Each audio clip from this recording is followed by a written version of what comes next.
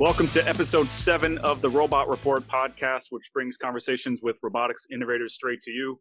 My name is Steve Crow, editor of the Robot Report, joined as always by senior editor Eugene Demetri. Gino, how's your week going, sir? It's good. It's busy. There's a lot of news. And, we're going to get into some of that in a moment. But as always, we're doing the best we can. Any hankerings for White Castle after your recent interview? There are no White Castles around here. Otherwise, I would definitely be hungry for a good burger. New episodes of the Robot Report podcast drop every Wednesday. We can be found on Apple Podcasts, Google Play, SoundCloud, Spotify, YouTube, and anywhere you get your podcasts.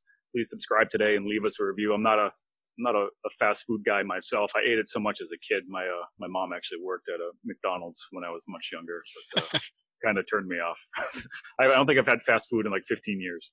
Yeah, I'm actually pretty spoiled. We have a lot of great pubs and great burger joints in the Boston metro area. So I don't eat fast food except when I'm on the road, and I try to avoid that. But at the same time, the opportunity to see and taste food prepared by robots is certainly something that I think is very interesting. So we're talking a lot about fast food here. Gene had a great conversation with Buck Jordan, the co-founder and CEO of Miso Robotics. Miso just yesterday came out and announced a pilot with White Castle. So we'll play that interview in a little bit. But up first, Gene, is our conversation with Hello Robot, which also just yesterday came out of stealth mode with its Stretch mobile manipulator. Stretch has been in development for, I think, 3+ years. And the first edition of the mobile manipulator is designed for academic and corporate researchers. But Gene, based on our discussion and the article that we wrote up on the Robot Report, Aaron and Charlie, the co-founders of Hello Robot, have much more lofty long-term goals of getting mobile manipulation into the home. Yeah, there's been a lot of experimentation on mobile manipulators, but relatively few have gotten anywhere near market. And, Aaron and Charlie said, some of our first interest was to try to help the disabled or the elderly in the home. I know that a lot of nursing homes, one of the most common requests they get for aides or orderlies is to pick up the remote, which they've dropped. And it seems like a simple thing for those of us who might be younger or healthier, but even something small like that can make a tremendous difference in people's quality of life. And, Aaron Edzinger's got experience from Miso Robotics, Redwood Robotics, and Google. So, I think these guys have some really strong technical chops. Yeah, so Aaron, for folks who might not be aware, Aaron Edzinger sold both those companies, Miso Robotics and Redwood, to Google in 2013. Charlie Kemp is a professor at Georgia Tech. He actually founded that university's healthcare robotics lab in 2007 and has done tremendous work throughout his career on assistive robotics. His lab was actually one of the 11 PR2 beta sites way back in the day. So, Stretch is pretty cool. I mean, it's not like any mobile manipulator that I've seen to date. And, one of the main differences is how lightweight it is. It's about 50 pounds. Aaron talks about in the interview about how he can put it into his Prius and sort of bring it from one location to another quite easily. Now, when you compare that to like the PR2 or maybe Fetch's mobile manipulator, which is a great robot, that's such a difference right there. It can be teleoperated. It can be, it can function autonomously. So it'll be interesting to see where this all goes. Yeah, and I'm excited about the fact that, by creating a developer platform that is portable and affordable and extensible potentially with, this design, that there's really, we need to move the ball forward, because I've seen a lot of mobile manipulator projects where, they take a mobile base, they stick a cobot arm on it, but it's too heavy to be practical or too energy demanding to be practical. And so really getting both the telescoping reach with a more affordable and frankly smaller form factor, it really does open up a lot of possibilities.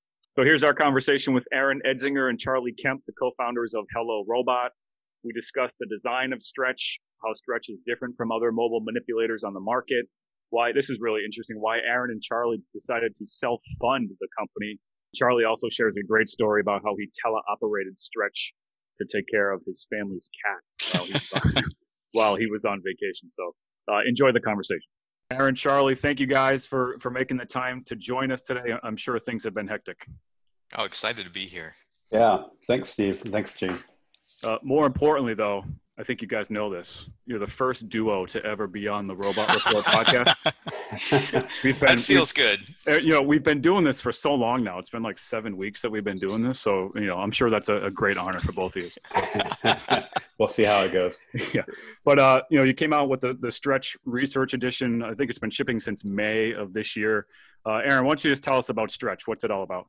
Sure. Well, it's a mobile manipulator, of course. So it's a wheeled robot with a arm. And, I think the thing that's remarkable about Stretch is it's actually very portable, compact, deployable. It's very kind of ingenious design. And, really it was designed with the intent of ultimately being used in the home or the workplace. And, when Charlie and I started talking about, doing a mobile manipulator with Hello Robot, we were both pretty clear about that the state of the field, what was out there wasn't sufficient. It really wasn't credible as, long-term these robots being in our homes or our workplace, because they're too large, too complicated, too expensive. So what Stretch is, it's a mobile manipulator, but it's a different type of robot in a sense, in that it really can be portable, can be used in a home type setting. One thing that I love about it in particular is I can throw it in the back of my Prius and I drive it around and take it down to the office, do some work from home. So Stretch is really a different type of robot, and we're pretty excited about kind of what the implications of the design are. This is something that originated out of your Georgia Tech lab, right? The design? Yeah, that's right. Had the ideas and basic notions. We created a prototype robot. We created a video demonstrating some of those capabilities, and then kind of actually went out and had the good fortune of showing that video to Aaron, and that has led to this exciting adventure. Charlie, mobile manipulation has been a long time in coming. What about Stretch is really going to advance that? Stretch it's almost tough to talk about because it's different in so many ways. For me, in terms of the things that excite me a lot, it solves all these pain points I was experiencing in my lab. My lab, I founded in 2007, and we focused on mobile manipulation since then.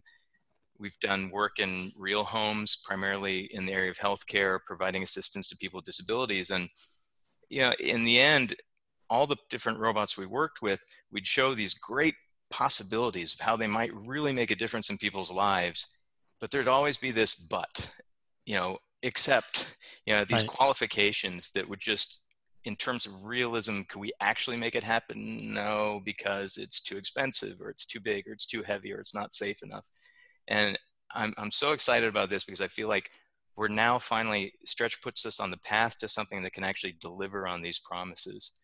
So what's the short term? I know the long term outlook is to have Stretch help people out, and maybe in their homes or some other environments.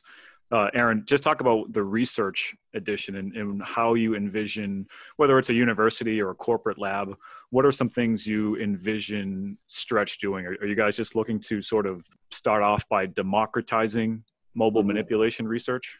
I think that's one way to look at it. I mean, at one level, it's a development platform, right? And I think it's a pretty great development platform, particularly for people who aren't, haven't been in mobile manipulation, because, just the accessibility to these robots has been pretty sparse with, like a PR2, which was a great robot at its time and was $400,000. So, nice house. And Stretch it's very different than a PR2, but it has a lot of similarities in terms of capabilities and the intent and sort of an open source ethos and kind of a raw stack and all of that. But Stretch is $17,950, right? And that really changes who can enter the game. And so, one thing we're really excited about is that, we will see entrance into mobile manipulation and people that are coming from not even robotics backgrounds, right? These could be groups that are kind of human studies, looking at human factors, looking at aging in place, lots of applications for mobile manipulation that weren't really practical to explore before because of the barrier with just the robot itself. So Stretch it's targeted towards researchers, research labs. Already we've seen interesting pull from the corporate side. Our background, our experience is selling into academic research labs around the world. And we're seeing a lot of great traction with that already. But, we're expecting the unexpected. We've already seen, we have one customer that is a kind of real. Feel free to drop some names, customer names. Just feel free. Yeah, how do they feel about that? Throw them out. Yeah, appreciate that. And we are being fairly careful about sharing customer information. We respect their privacy, but all to say, while Stretch is designed for a research market, we're expecting to see a lot of interesting inbound opportunities that may not fit that mold. Related to that, by the way, is that we were surprised. We had definitely been always just thinking academic market, and yet the first 2 robots we sold ended up going to a venture-backed startup that had heard about us and was excited about the possibilities, which has worked out great. Well, it seems like they're doing really exciting things, although that's more closed and we're less able to talk about it. Sure. Well, can I just follow up about the price, because I think it is quite fascinating to me. I mean, you mentioned another mobile, the PR2, which back in the day was quite expensive. I know the Fetch robot; it's a great robot. It's quite expensive. Mm-hmm. Aaron, going back to your Mecha Robotics days, the M1, that was a ton of money too, wasn't that? Yeah. Great robot, though. Great robot. Oh no, absolutely. Yeah. So, but that was like $350,000 a pop, right? But what has transpired? You sold that to Google in 2013, but what has transpired, or what were you and Charlie able to do to so significantly reduce the price?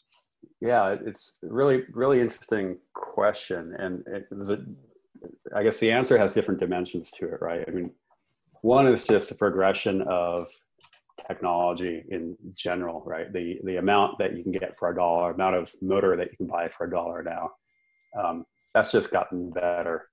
So some things are just a matter of time. Things like, we can get this Intel RealSense camera, which is a nice 3D depth camera for a few $100s. So some of that stuff just kind of wasn't possible when Mecha did the M1. Our PR2 did, Willow Garage did the PR2. But, I think that the thing that's particular about Stretch is, well, first off, we started viewing it as a consumer product. And, through the evolution of the company and different iterations of the technology and looking at the market, we decided to start on the research side, but the DNA and heritage of Stretch was really from a consumer mindset. And what that means is some of the really kind of initial architectural decisions were thinking about extremely low cost at first. And those decisions have carried through. And, while $17,950 is a really good price in the research market, it's probably far too expensive in the consumer space. So really, there are a lot of downstream benefits from this clever design that Stretch has. One example in terms of cost is it's very lightweight. It's about 53 pounds. Most of that weight is down in the base, so it's not top heavy. And what that means is then you need smaller motors to support the mass of the robot against gravity. And often, like with a Mecha, we'd spend about $3,000 to $4,000 or $5,000 on a shoulder joint to support that arm up against gravity, because that arm would then weigh, 10 kilos. So there's this nonlinear scaling that happens when you get to lighter weight. And so that's kind of one of the benefits of Stretch's design and the architecture is we can get away with cheaper motors put in the right place that aren't spending all of their energy fighting gravity. Yeah, so I mean, the design from the beginning in my lab that was driven by this notion, there were a lot of factors we were considering, but one of the biggest ones that was influential when I was designing this was to make it so that it would be low cost. And the notion was to basically minimize the actuator requirements. And so in this design, there's only one actuator that actually has to work against gravity directly, and that's the lift motor. And yet it has this arm assembly, which is lightweight and carbon fiber. And so that, I think that ended up really paying off, that philosophy of how can we maximize the capabilities while minimizing the actuator requirements. Of course, there's been a lot of stuff that's happened after that at the company and Hello Robot that was essential. And I totally agree with Aaron, having this consumer mindset from the start ended up really paying off. But it's also the case that the fundamental design supported this opportunity and this ability to make it a well-priced platform. So speaking of the design and making it both functional and economical, how modular is it? Can you swap in new cameras, new grippers, new sensors or motors? What's the nature of that? Yeah, well, the core robot itself is not modular. The essential arm base structure, that's highly integrated, which is to its benefit because we can get these cost savings and kind of really maximize the capability for the cost. At the same time, then we knew for the research market, researchers are going to want to add devices, tablets, cameras, sensors, Arduinos, new grippers, and so we were very aware of that need. And so there are multiple mounting points, multiple USB points. There's an Arduino expansion in the wrist. And, one choice that we made is that at the end of the arm, instead of having a 3 degree of freedom wrist that a lot of dexterous robots would have, we have a single, basically it's a pan joint that allows a tool to stow back within the footprint of the robot and unstow when it's doing manipulation. But that joint is based on the Dynamixel, Robotis servo, which then makes it very easy for a user to extend that joint so they can plug in other servos onto the end of the wrist. And we've done a 3-DOF wrist with a gripper using those servos. So there's a lot of flexibility, but we knew for the kind of core product that we wanted to have the minimal arrangement that lets people kind of do useful work, and then we'll see what customers want to do with it from there in terms of hardware extensibility. I know that there's a teleoperation feature. What's the connectivity for that? There are sort of two, right now we have 2 ways of teleoperating Stretch. One thing that's a lot of fun is that when you get Stretch, it comes in a cardboard box, you open it up, you unpack it, you turn it on, you grab an Xbox style controller, and you should be moving it around. And something that's been really fun for us is we've heard back from a number of customers where they've been able to just immediately drive it around and pick up an object. And I've never known of a mobile manipulator like that, where you can just with a simple controller actually get it to do something interesting in the real world.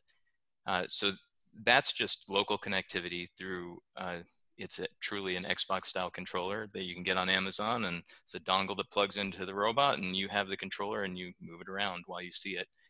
We also recently released code on GitHub for a web-based interface that uses WebRTC. We have used earlier versions of that code to do interesting teleoperation tasks. I actually took care of my cat while I was in rural Tennessee. That was a lot of fun with an earlier version of Stretch. That code. It's all Apache 2.0. It's open source, which is the philosophy of our company. We have everything is open source to really empower the customers to do what they want to do. But it's there and it's fun to use. So what did you do? Tell us about the cat. What did you have to do to, when you say took care of the cat, like, did you, some people walk their cats on a leash, maybe. Yeah, no, we didn't do that.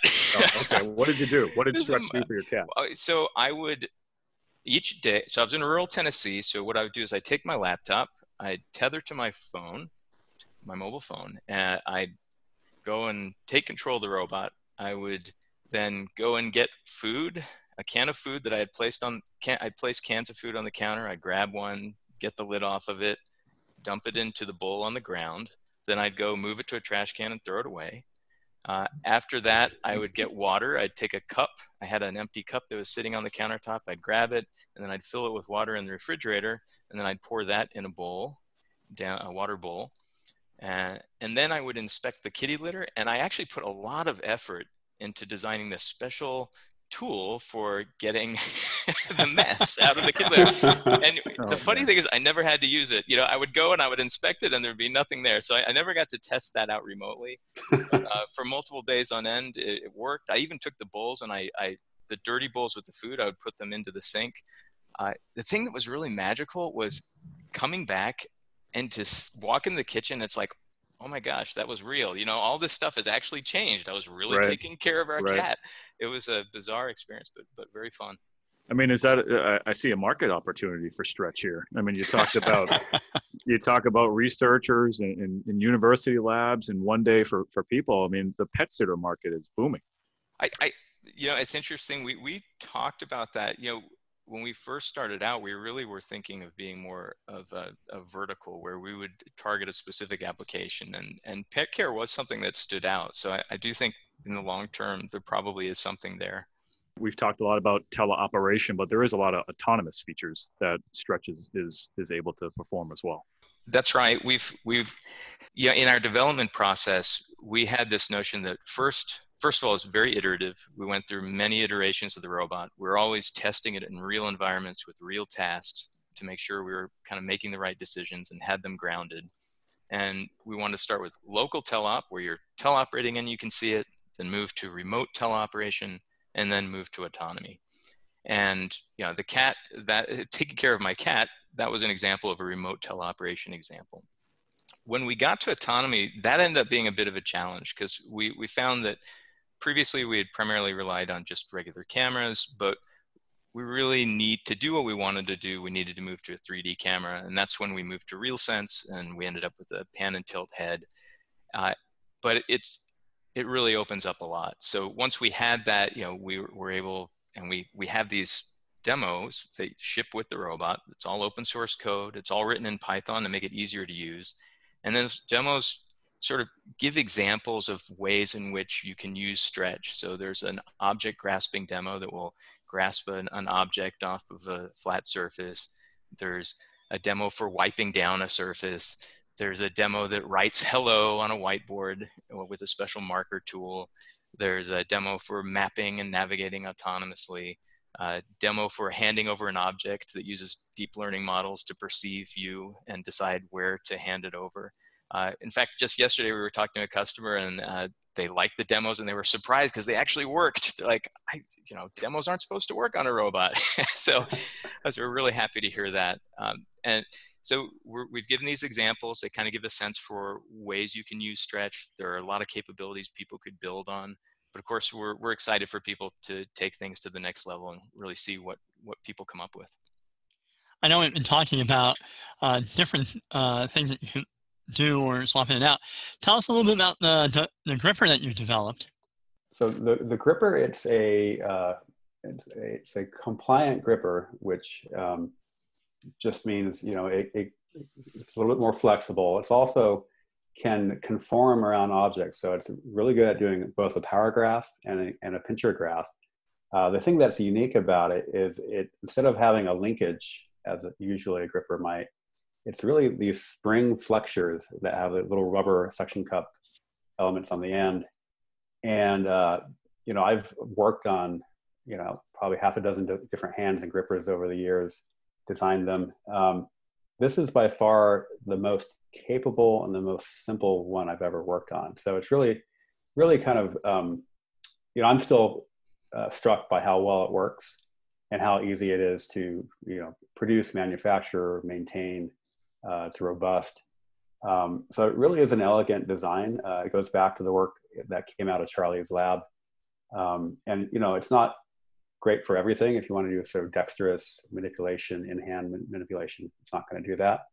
But as sort of your kind of primary tool in your tool belt of manipulation, I think it's pretty remarkable. And maybe Charlie, you can say a little bit more about how you thought about it, came up with it.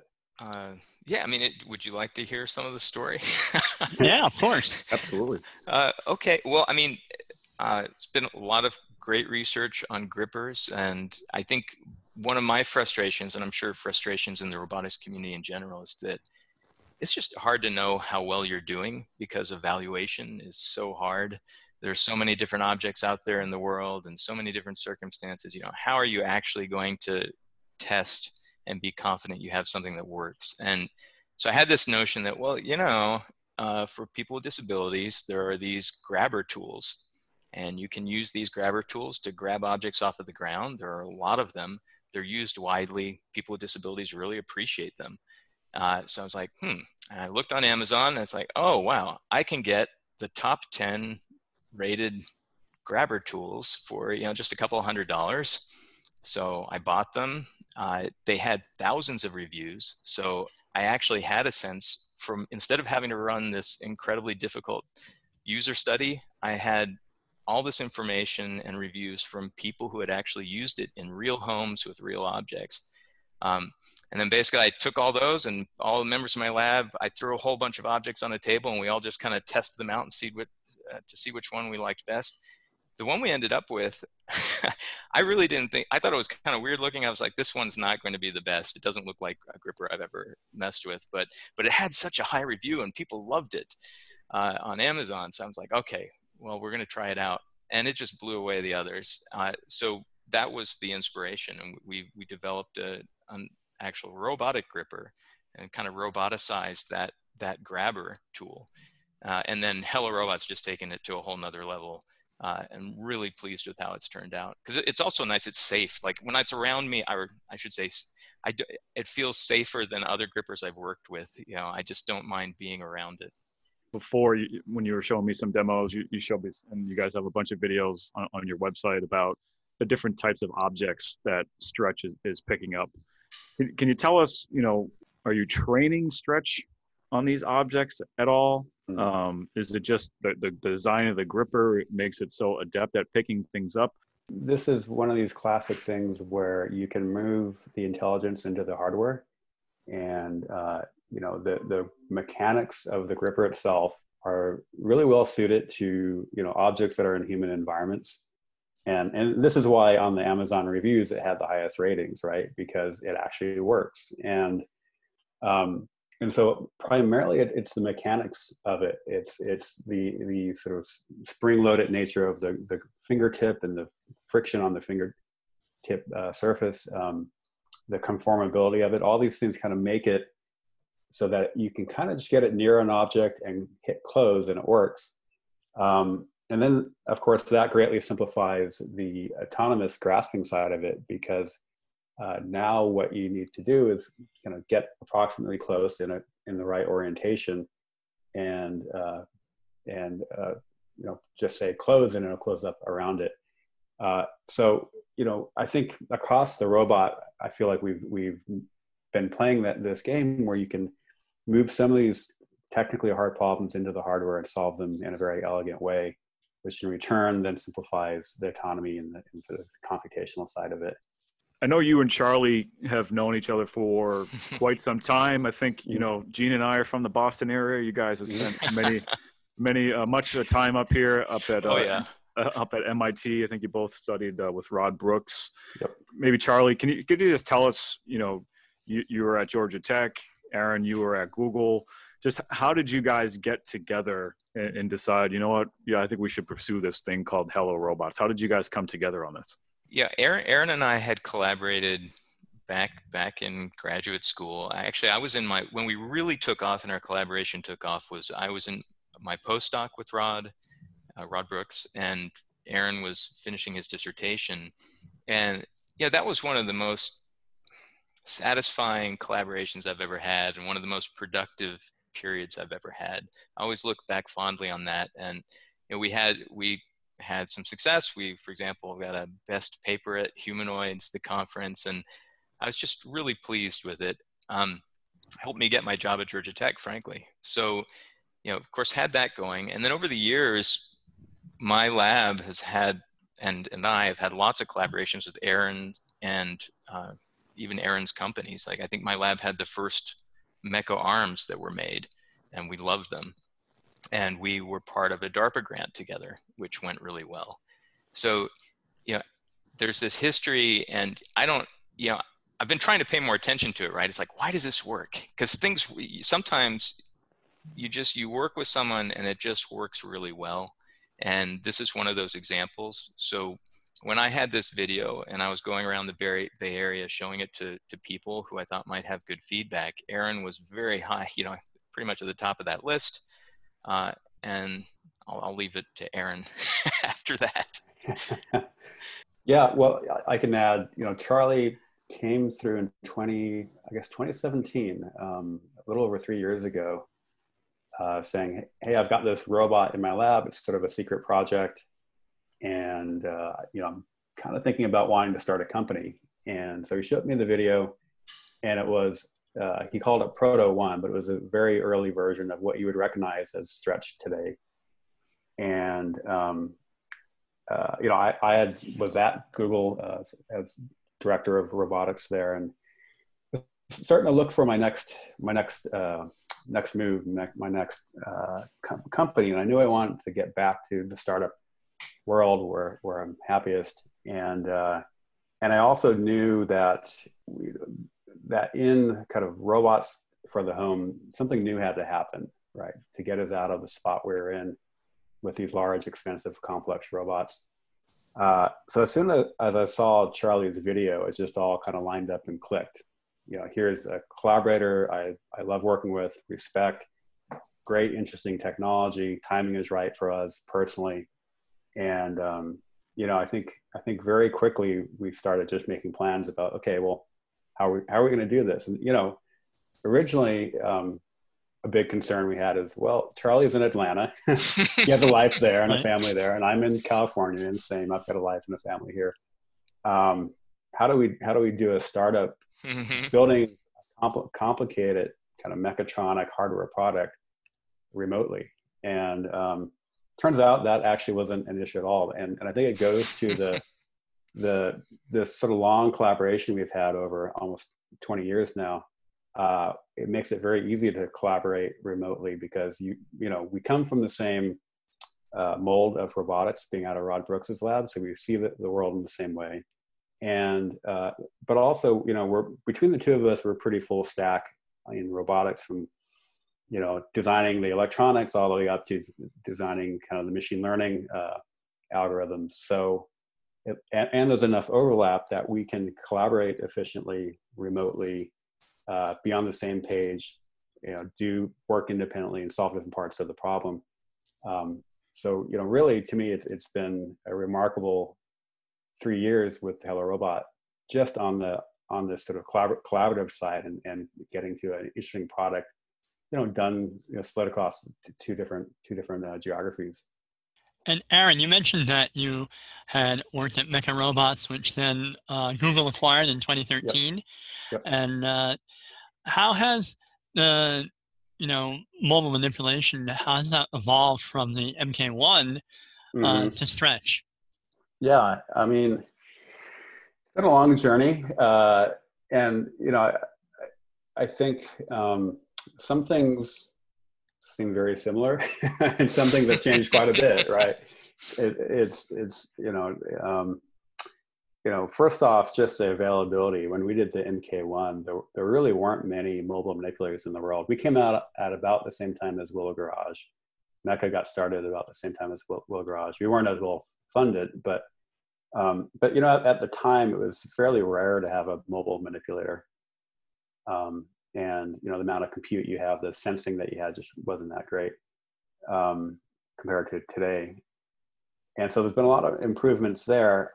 Architecturally and just in terms of what a mobile manipulator is, there hasn't been really much innovation at the level that I think Stretch is, because essentially what we've had is these industrial arms, arms that are designed for pick and place being bolted onto mobile bases. And that's sort of the fundamental design approach for mobile manipulators.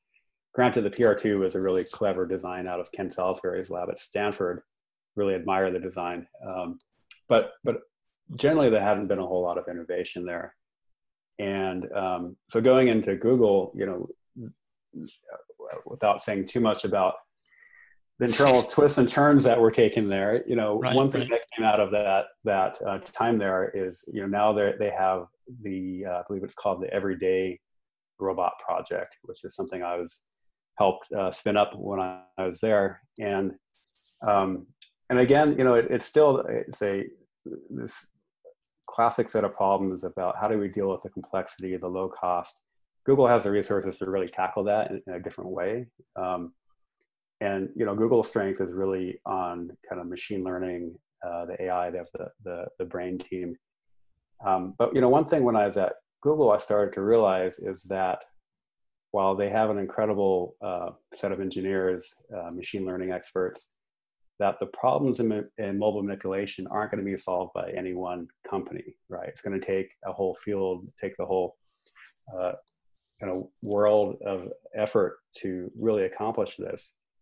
And at the same time, these capabilities that are being driven by advances in machine learning, they're going to be democratized and commoditized. So, it will be possible for a company like Hello Robot to leverage all of these advances and apply them in the field instead of walling it off behind a corporate R&D lab. So, as we were doing mobile manipulation in Google, I started to realize, there's actually an opportunity for a small, scrappy startup to innovate in mobile manipulation and to leverage these advances that are happening on the machine learning side without having to have the resources and the size of a Google. I have a picture, Aaron, of the M1 up right on my computer here, and I noticed this awesome, sort of humanoid-looking torso aspect to it. Right? When is that coming to stretch? Awesomely heavy. Yeah, likely never. I think that robot had 25 degrees of freedom, and each of them had harmonic drives, and it's a very, very different creature than what Stretch is. Yeah, sure.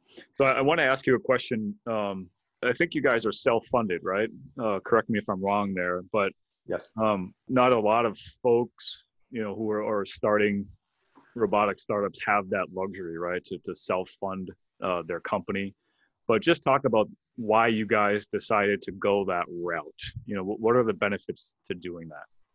We are taking a bootstrapped approach to Hello Robot, and it's really important for us to be able to build a credible business built on sales, and not built on making promises that we can't keep in terms of venture capital based investment. So with Stretch, a research market, it's a modest market. It's the first step, but we realized it was really important, if we're going to be in this for the long haul, to build a viable business first. And Mecha Robotics, I bootstrapped as well, and I kind of didn't feel as frightening as it might to others, and we were in a position to self-fund, although we're definitely very, very scrappy and run very lean. But really, for mobile manipulation, one thing we came to realize is the market's not quite ready yet, right? You have to build the market and the technology, and the natural kind of time scale that this space requires isn't a good fit for venture capital, which has needs a quicker return on investment, and is looking for a scale in a way that's very hard to do in hardware of this type.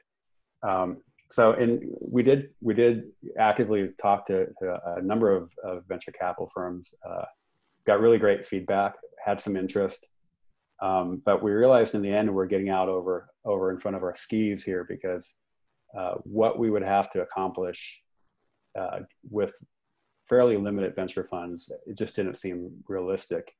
And it's sort of like, you get one shot and you have this target, you're really far out, and if you miss it, then you shut your company down. And we'd seen enough.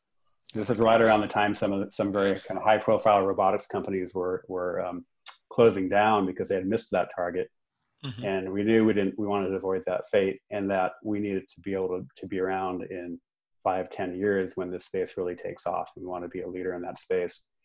So in the end, we decided, let's back backtrack to let's build a viable business, let's sell robots, and kind of bootstrap and grow the company from there. And that's what we've been doing for the last couple of years. And I think, there are definitely challenges, no doubt about that, but there are some real advantages. One advantage of this comes to my mind is that, Aaron is a great technologist. I have some formidable skills as well. And together we make a really great technology team. If we were going more of a venture capital route, most of our energies, or a lot of our energies, could end up being devoted basically to managing investors, seeking new investors, raising money. I've talked with people who I believe are great technologists who end up getting sucked into that, and they're in this high-tech business, but and they could have a lot to add, special value, but they're spending a lot of their time really thinking about the investors. Another thing from that standpoint is, for us, investors are not our customer. Our customers are the people who are going to buy and use our robots. And we have the luxury of being able to totally focus on them and try to deliver the best value we can for them without having to also make something look good in terms of raising the next round. So those are some things that, I really like about this approach. It's been great. Now, in terms of, you mentioned serving your customers, obviously it's one thing to develop with a small team and you're distributed, but in terms of actually producing or manufacturing such robots, how are you guys doing that? Yeah, it's a good question.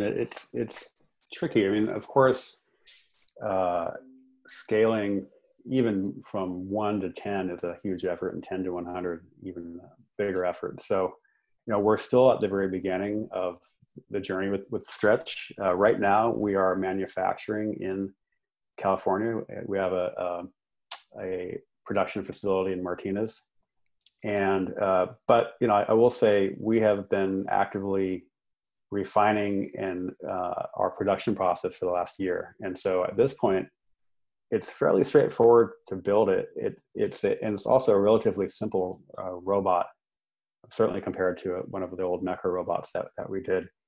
And so, we are getting into a good position as we grow and scale to start to offload some of that to contract manufacturing. But one thing I've learned in some of the past projects, it's super important to not outsource production too early, because there's just so many things that can go wrong, and it's so hard to claw back problems when once you've deployed to a contract manufacturer. So, while we're at this scale, we want to stay as involved in the production as we can. Just to sort of, I think, start to wrap things up here, when it comes to the overall functionality of Stretch, what do you think are some of the keys? I think the biggest is it can reach important places in human environments. It can reach the back of a countertop. It can reach the floor. It could actually even reaching around the human body. If I'm in bed, it could hand me something easily. If I'm sitting down, it could hand something to me easily. So, if you have some application where you want to position something within a human workspace, the human environment indoors, it's a great design. There's also, from the sensing side, it's able to see up high and see from the perspective that is close to what a person would see. So it can see the interesting stuff in human environments, the things that are on tops of these elevated surfaces. And surprisingly, a lot of robots don't have either of those attributes. And they just open up a lot of possibilities. Yeah, I think I would add also just the portability of the robot is such a game changer. And it might seem obvious, but if you think about a big desktop machine that's plugged into your wall versus a laptop, it just changes when and how you use that technology. And the same we're already seeing with Stretch, right? The fact that you can just grab it and roll it out of the way. Yeah. It just makes a big difference, just the kind of cognitive load of working with the robot. But also in that, if I wanted to go and do a field test, down at a Walmart in, doing some experiments there, shelf picking, I could put it in my Prius, be there and be running that experiment in in an hour, versus these older versions of mobile manipulators. You rent a liftgate truck, you get a team, it's a whole production, right? And we're seeing that internally, just particularly because we are working from home during the pandemic. It makes all the difference in the world to have that ease of use and portability for a mobile manipulator. And we know that a developer and a startup's work is never done, but what are you looking forward to in the near future for Hello Robots? Because obviously you're making things available to the world, but I'm sure that you're already working on more things. So can you give us a peek at what's ahead? Well, for me, I'll just say, in terms of what I'm most looking forward to, it's less about what we're going to do, and it really is more about what people are going to do out there with Stretch. I am so excited to see what people do with Stretch, because I think we're just going to see some really cool stuff. I was part of the PR2 beta program. I saw a lot of creative, interesting things there, and there weren't that many PR2s. There's a chance for there to be a lot of Stretches out there with a lot of very capable people doing just cool things and feeling comfortable to explore and do things that if you have a $400,000 robot, you don't really feel right about it doing it. Right. Yeah, and I'll add, we see Stretch. It's a concept. The research edition is the first product offering, but we do anticipate, and we are thinking actively about, what's the next edition after the research edition, and what is it against a particular vertical or market. But we expect over time that there will be different editions of Stretch, more targeted to different types of applications besides research. Yeah, I'll also say, we have this philosophy of iteration, and that's driven us from the beginning. When now we have this opportunity to iterate with customers, and I think a lot of what we end up prioritizing, I mean, we have all sorts of ideas, there are all sorts of things we could imagine doing, but ultimately we want to be listening to our customers, focusing on them, finding out what are their needs, and prioritize based on that. And we've already had some really insightful conversations with customers that I think are already beginning to kind of, set our agenda in the future. I got to ask before we let you go. Last time we talked, again, we're all working from home.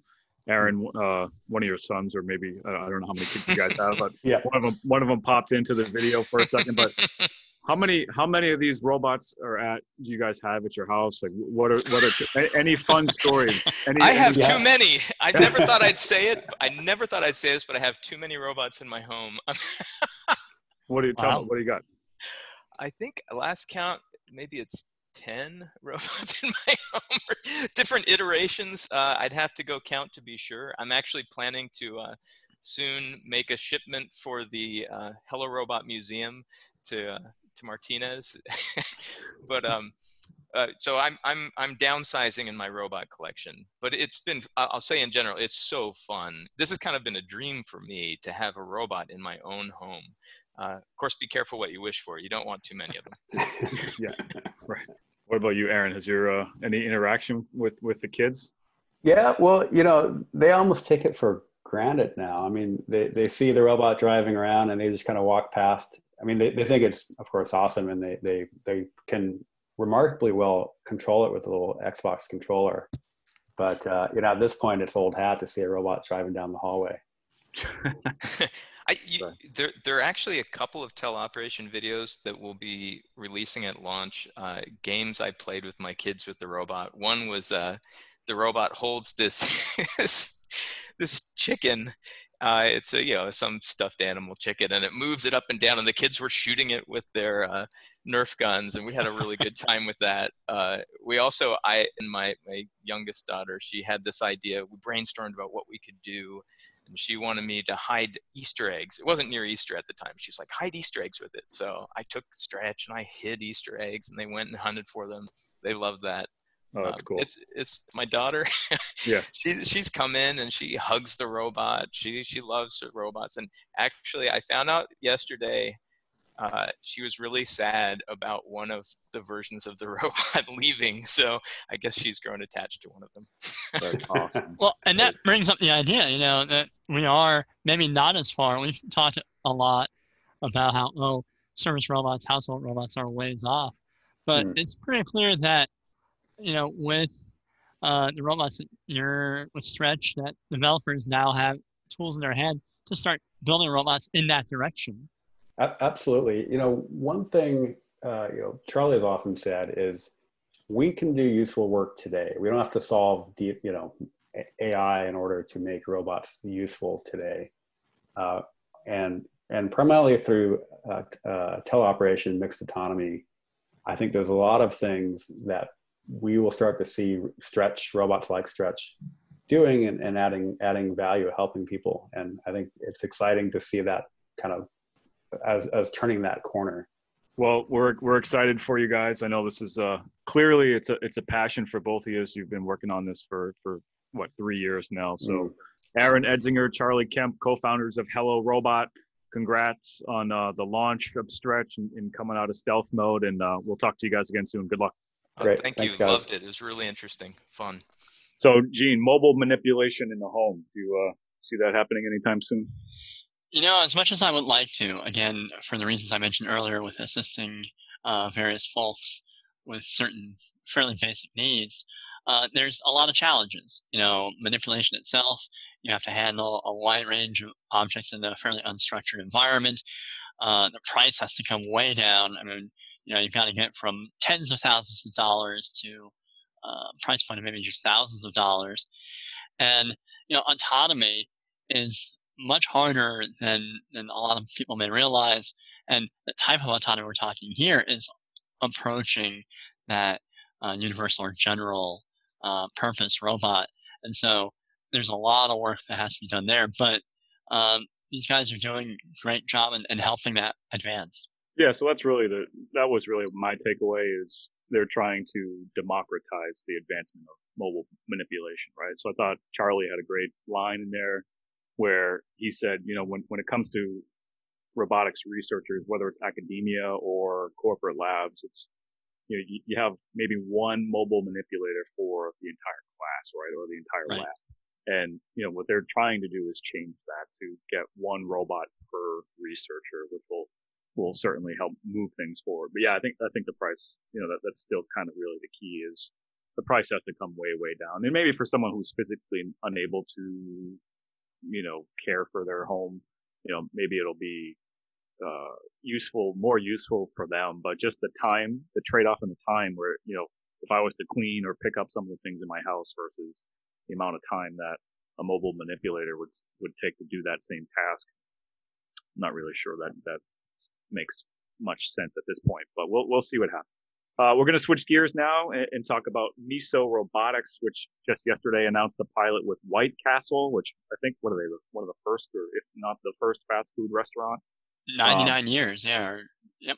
Yep. So, White Castle, they're now testing the Flippy robot on a rail system. Gene, what did Buck say? Why is White Castle now turning to automation? Well, fast food has had a number of challenges up until the pandemic. There weren't problems with turnover. This is an entry-level job. Typically, fast food restaurants don't pay that well.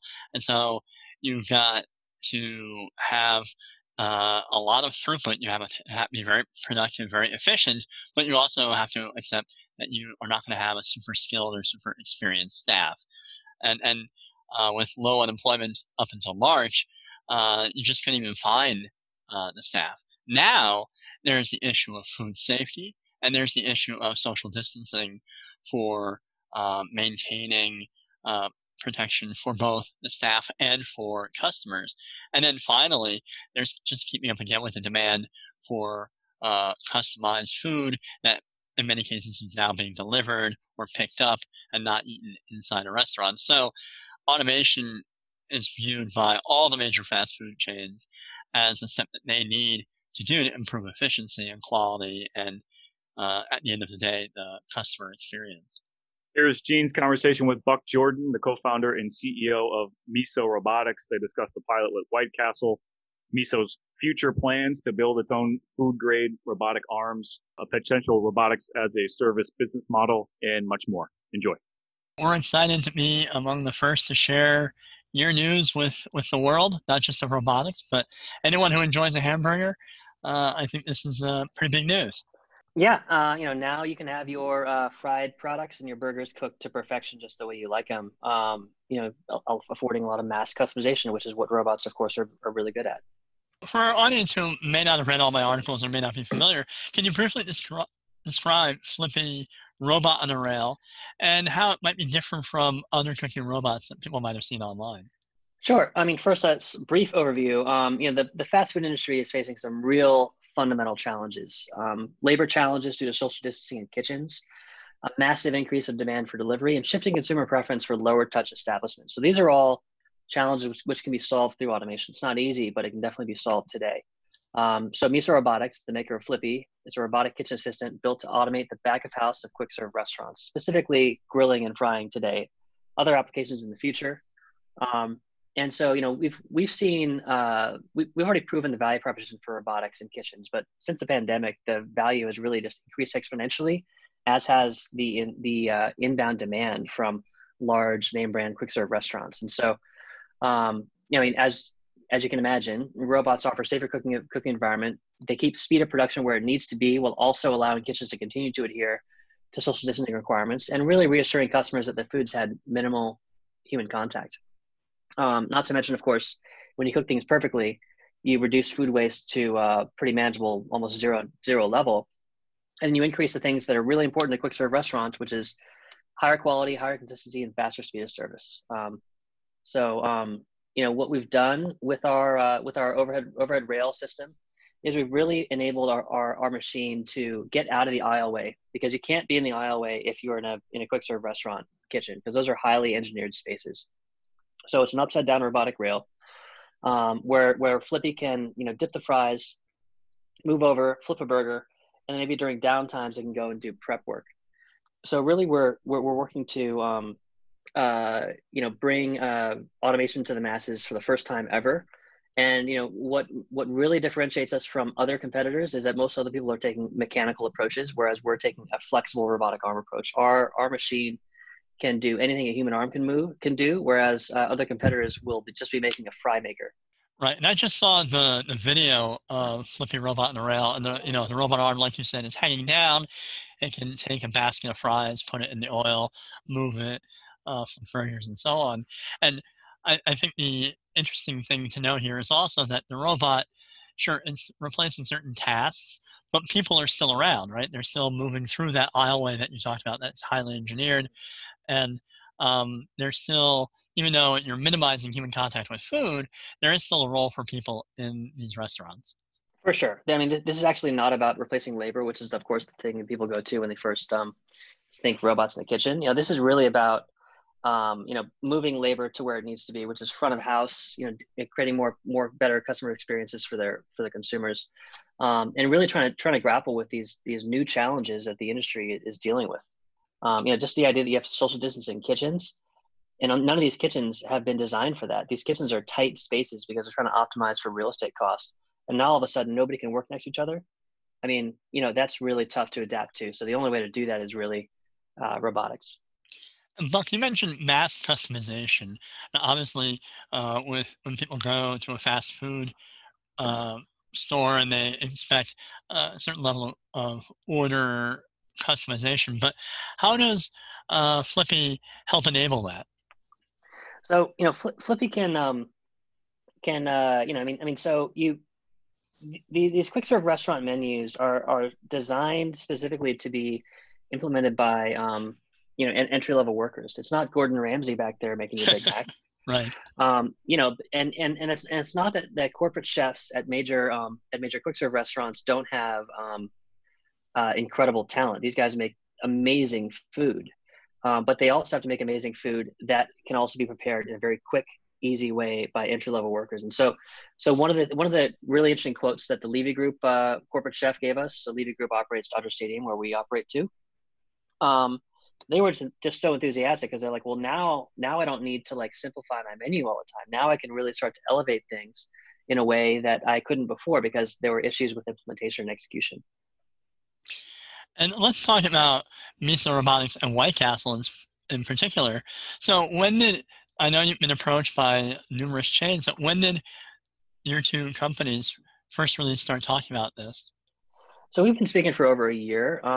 Whether you know it or not, White Castle generally tends to be the first people to do things in the industry. They're a really forward-thinking brand.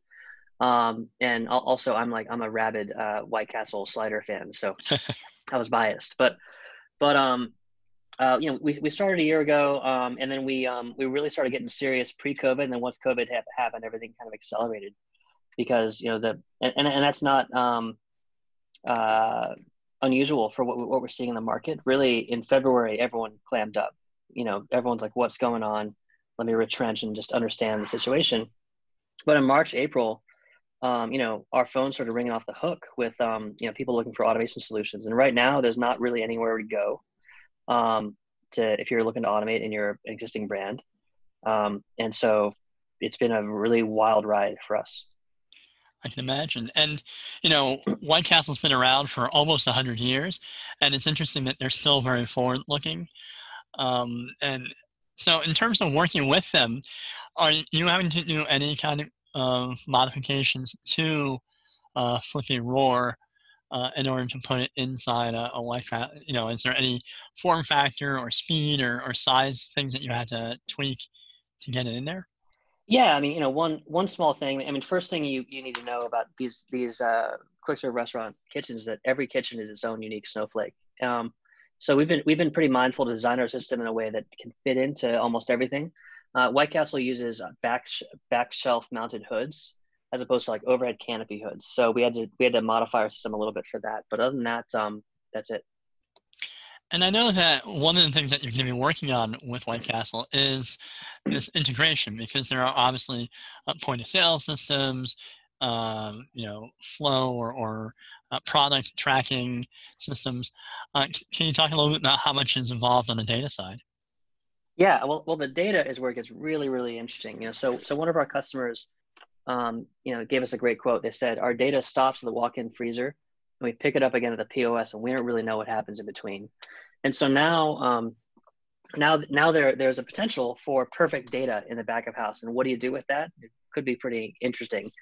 So we not only have a robotic solution, we also have a software computer vision only solution, where we can essentially know exactly what's going on in the workspace. We can know the burger line is backed up 10 minutes. And so guess what, Flippy? Do not drop the fries, because if you drop the fries, because that's what happens today. If you come and order a crave case at White Castle and fries, they're probably just going to drop the fries. It's going to cook for 3 minutes, and then it's going to sit there under a heat lamp for 7 minutes while we wait for the burgers. And same thing for delivery and all that stuff, because it's coordination around the kitchen. But Miso knows that the optimal thing to do is to wait until minute 7 and then drop the fries, so they both come off hot and ready for the customer, which is acute when you're dealing with delivery. Right, and you're dealing with not just one order, but obviously dozens of orders simultaneously or nearly simultaneously. So that's the efficiencies that could be gained out of that, and frankly, the improved. Nobody likes soggy French fries, right? So the improved quality is also a potential advantage there. Huge, and I mean, and now it's like that quality and that freshness is so important because so much is going through the drive-through and going through delivery now, and the person's going to drive 15 minutes before they finally get it home to eat it, or the delivery person delivers to them. And so, every second is diminishing quality of product. And so it's really important everything is timed just so. So for the tests, will White Castle personnel be operating Flippy, or is Miso going to be doing things remotely, or you have technicians that are available? How do you divide that up? Nope, it's totally touchless. Miso people are available for 24/7 support, technical support if the thing breaks down or there's an issue. It doesn't break down is the punchline. Basically, this has to be designed to be used by entry-level workers. So real simple. You can't be a computer engineer to run this thing. And so essentially, it's integrated with POS. They'll start cooking the correct amount of product by count or by weight, whatever the order may be. And that dumps it out into a dump station. perfectly timed, for the teammate to use it. So it's really safe. It's a cobotic experience. There's also some barriers and safety sensors that keep everyone separated. But it's highly reliable. It's an industrial robotic arm that just doesn't quit. How many White Castle sites will be initially using Flippy? So you're going to see it rolling out in September, October, to a location in the Chicagoland area, and then after that there will be more announcements. But we're saving that for later. Well, I look forward to sharing those. In terms of, obviously, will customers be told, or will they be able to see that a robot was involved in the preparation of their food? Yep. So White Castle kitchens are very open, and it'll be very apparent that there's a robot there, and so yeah, it should be obvious. And personally, I tend to think that consumers are going to prefer a low touch environment. So I think that's going to become increasingly important in the future. Well, and you mentioned safety. Before the current pandemic, there was a lot of concern about traceability and about food safety.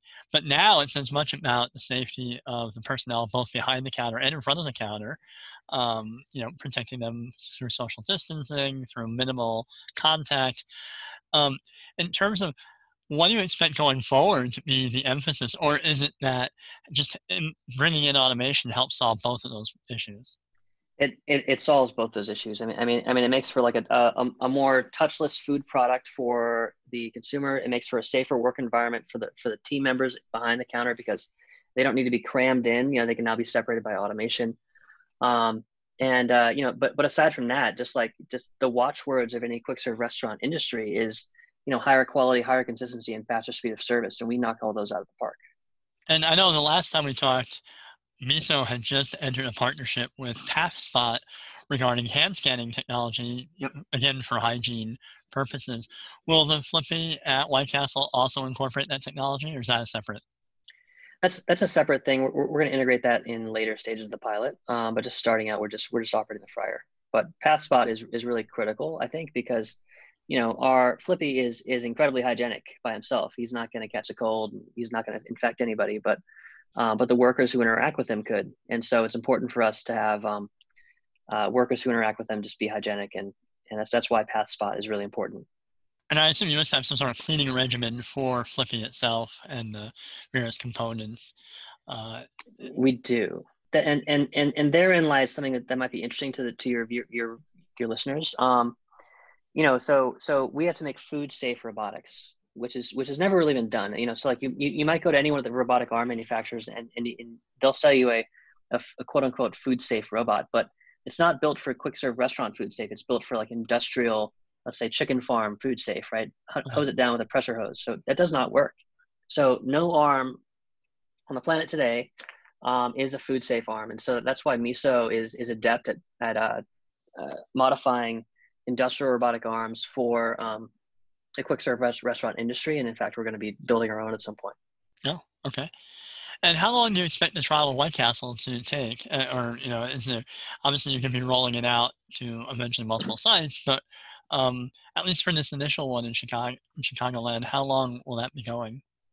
So I can only speak in just generalities. So typically our customers will opt for a 3 to 4 month pilot program, but oftentimes they get 1.5 months in. They're like, okay, well, let's go, because you really learn everything you need to know in the first month of operation, and it's pretty it's a real no-brainer the way it's set up, and especially the pricing of it too. The pricing is highly attractive. And you mentioned that, obviously a lot of people who work in fast food chains, it's either entry level or they're semi-retired, or, these are people who don't have a lot of technical skills necessarily. How much training is needed for them to be able to work alongside or with Flippy? I mean, like very, very little. It doesn't, you don't have to, there's no buttons to push. There's no, there's occasionally a cleaning regimen you have to do like once a week or so, but that's really not difficult at all. Just a wipe down. In fact, Flippy cleans itself. Flippy cleans its own work area, which is pretty cool. So no training. Excellent. And in terms of feedback, I know you've already had trials at like Dodger Stadium and other locations. Are you expecting a different type of feedback now that it's at a bigger chain, or are you expecting more a matter of refining what you've already done? Well, this has all been a matter of refining things, So Dodger Stadium, it wasn't a pilot. We're actually still installed if there are ever going to be any baseball games again. So Dodger Stadium, we learned a lot. So first of all, imagine the worst rush of all time. It's 0 people, then 6 POS is 20 deep. Right? Everyone wants their chicken and tater tots at the same time. Right. And so a great example is the Levy Group, who runs the chicken and tot stand at Dodger Stadium. They were going to shut that stand down and put a pizza location in because they're having such quality issues. And, quality issues because this rush comes, everyone knows it's coming, and so they start burst cooking chicken, just massive amounts of chicken, and they end up burning it because they're also afraid of salmonella. And the problem with frying is that when you burn something, it leaches into the oil, and then by the 4th inning, everything tastes like it's burnt. And also the chicken was dry and was dry. But like once we put Flippy in, every piece of chicken gets temperature tested at the core, and that feeds back into the AI, which makes it cook it more and more perfectly. And so it didn't take more than 2 games to be able to cook the most succulent chicken you've ever tasted in your life. So they love it. The learnings are that we were in the aisleway, which ended up being okay for them. The product also costs like $65,000 in terms of BOM cost, bill of material, which is the sum of all the parts and pieces. And so those are 2 major issues that we decided to change when we came to White Castle. So White Castle's overhead rail system gets it out of the aisleway, and it also costs about $30,000 today in terms of BOM cost. But by mid next year, maybe even sooner, we're gonna chisel that BOM cost down to $20,000. I'm really shooting for 15, but 20 is very achievable. And then once we get there, it's gonna become possible for us to give this product away for free, or at least with no upfront cost, and just charge a monthly robots as a service fee, or RAS. Robots as a service is a model certainly we've talked about, but I'm interested, how are you going to get the price down? I mean, that's a pretty significant cut from 30 to 20 to below that. How are you expecting to do that? Is that a matter of scale? Is it a matter of minimizing components, or how are you going to accomplish that? Yeah, well, scale always helps. And by the way, every number I've given you is at volume of 100. So it does change a little bit in lower volumes. But the arm that we're using is incredible arm. It's a FANUC. It's built for 8 years lights out operation, 100,000 hours uptime without failure. Because it's used to working on like a car line where like 1 minute of stopping that SUV line is worth $100,000. I'm just making these numbers up, right? So it's wildly robust. If you were to apply that kind of speccing out to what we're doing, which is the lunch and dinner rush and late night rush for White Castle, this thing will last like 30 years. So it is over-specced and too expensive. And so we're actively looking to either partner with somebody to develop an arm or build one ourselves. So that is going to happen by mid next year. We're going to be substituting a different arm in that's a lot cheaper, and after that, we're probably going to build our own. So it's and of course and everything else is chiseling, just little pieces here and there. I know we recently covered a couple of pizza making robots. It's funny that you mentioned pizza at the stadium. Yeah. Food robotics, at the end of last year, we were already predicting that it was going to be a hot area this year. And obviously, the COVID-19 pandemic has sort of changed a lot of expectations. What are you envisioning for this market going forward? Because the latter half of the year, even as we are trying to reopen things and emerge from the crisis, however haltingly in the U.S., there is still an expectation of quick delivery food, of hygienic order fulfillment. And do you anticipate that a lot of other people are going to jump in, or are you just right now focusing on, hey, we've got White Castle and let's get out there? Well, I mean, first of all, we've got White Castle. Do not screw it up. We are laser focused on this pilot. We have some of the best. Well, we have the best food automation engineers on the planet focused on this, and they're all eating sliders right now. And so but in terms of what I see in the market, so I'm sure that we will have competition because this market is too big and the need is just too great. And the best investments always come from the really hard problems. And so there's nothing harder than automating in a restaurant. It's really easy to automate in a Tesla factory where you can afford to buy a $2 million arm to have it put on a Tesla car door because you're adding a lot of value. But it's another thing to use that same arm to flip a burger, right? So that's not going to work. So I think that today this has never been possible before until today. The price of robotic arms is dropping to the floor. Similarly, the price of computer vision and compute is getting really cheap. You can buy an Intel RealSense camera for $200 and tell an apple from an orange from a pear in volumetric data so you can grab it. So all of a sudden, in the past couple of years, automation and robotics has gone from being a very CapEx heavy game to being more of a software problem. And that's what gets exciting about it. So there's going to be tons of competition coming in. But the problem is, I think that, we've spent 4 years building up this incredible amount of IP. And I think that it's going to take a couple of years for someone with an unlimited budget, like let's say Amazon or Panasonic, to catch up with us. But how I view the future of the food industry, which might have been what you were asking. Sorry for that's fine. Veered off. So I think from now until the next 5 or 7 years, you can see companies like Miso being the only one today at least, but companies like Miso, coming in and automating parts of the kitchen. We automate the fryer and the griddle and one day assembly and other things and prep, right? Companies like that, automating parts of it. But, and I think in years 1 to 2 from now, or 12 to 24 months, you're going to start seeing an explosion of, high quality kiosks. I don't use the word vending machine because vending machines are really the precursor to this. And that's when you think vending machine, you think pre-processed, pre-packaged, pre-cooked, possibly food that you're just heating up in a microwave in your vending machine. But this is different because of low cost automation. We're able to, in the case of Paistro, we're able to go from, flour and water to fresh, fully customized pizza in less than 4 minutes. And that is mind blowing. And so I think you're going to see an explosion of big brands and also new brands entering this kiosk market. And I think in year 5 to 7, at that point, you're going to start seeing all new builds be completely blown up and reimagined. I think you're going to see, 100% automation and only front of house staff. I think you're going to see, restaurant kitchens be like 25% the size and probably fitting in shipping containers to facilitate delivery and get product closer to consumers. Well, I do look forward to the day when my burrito or falafel is prepared by a robot and brought to me while it's still hot and fresh. That would be great. Also by a robot. And by a robot, absolutely. Yeah. Now, one of the other things that you mentioned is obviously White Castle's a big name. They're nationwide. But at the same time, it's not exclusive, right? You are also in talks with other fast food chains. Yeah, I mean, frankly, we don't believe that that automation is really a choice anymore. If you're seriously thinking about the future, you must automate. And so, right now, there's not many places to talk to. Like if you're any one of the chains you could name or think about, they have definitely called us, and it's because we're the only people today who can do this. And so we're looking at some exciting stuff coming up. But right now we're really just focused on nailing White Castle.